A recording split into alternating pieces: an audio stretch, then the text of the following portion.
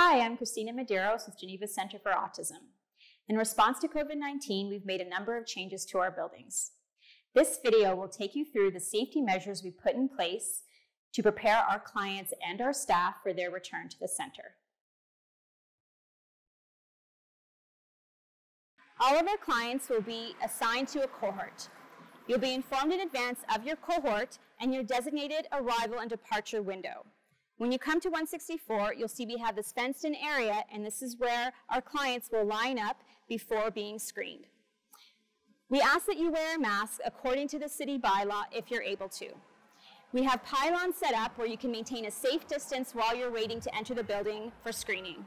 You'll make your way through the queue to the screening table, and we'll take you through our verbal screening and additional measures. Prior to leaving your home, you will complete a pre-screening. If you answer no to all of the questions, you can make your way to the center. Once you arrive at the center, we ask that you wear a mask before entering, if you are able to, according to the mask bylaws.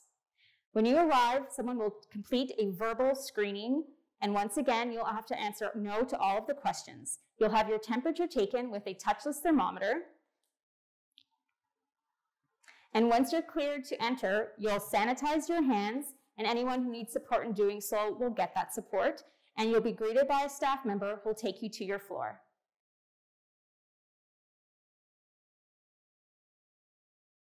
Once in the building, you see we have floor decals throughout, indicating where one would stand and maintain a safe distance while waiting to get to the elevator or stairwell.